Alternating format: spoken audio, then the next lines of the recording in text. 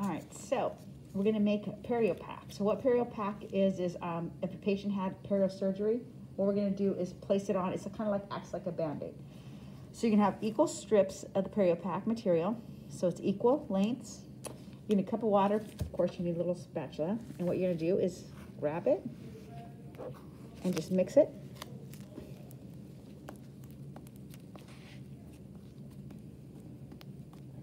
Until it's like a pink color, so it's all mixed evenly.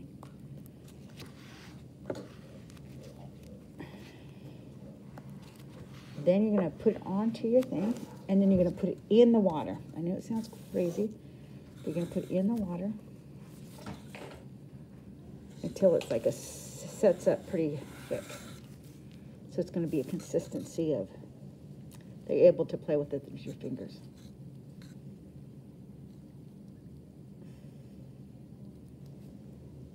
Still kind of sticky.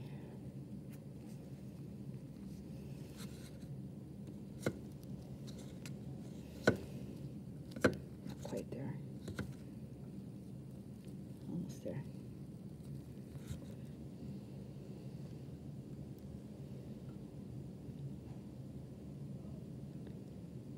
And then when it gets there, almost there.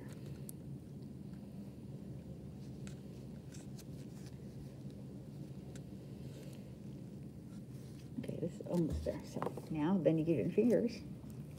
You kind of just roll it up in a little ball, and you make little tiny worms. So the worms will be really thin, actually. You want to make it thinner than that. So make it a little thinner.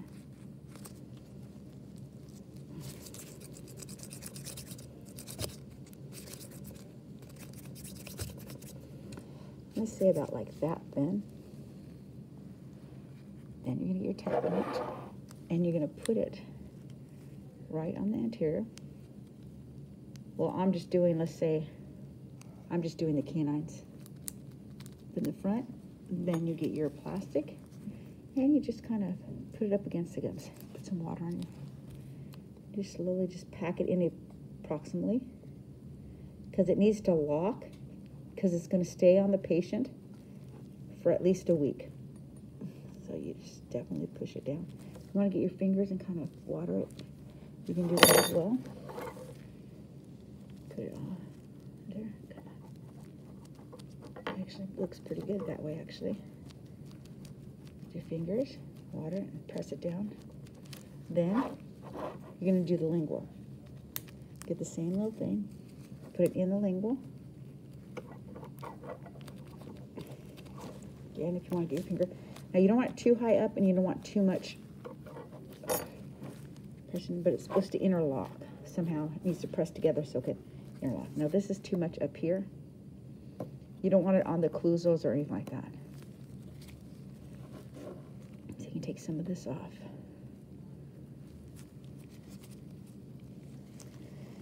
Much lower down.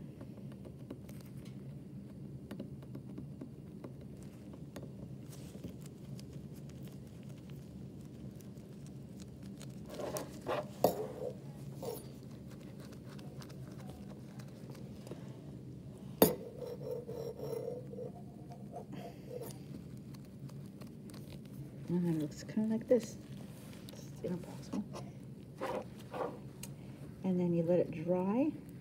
And the patient, there's your Band-Aid. And then I would take probably a little bit more off the lingual here. It's just too much here. And then the patient can go home, and then they'll come back in a week, and you'll definitely can take that off.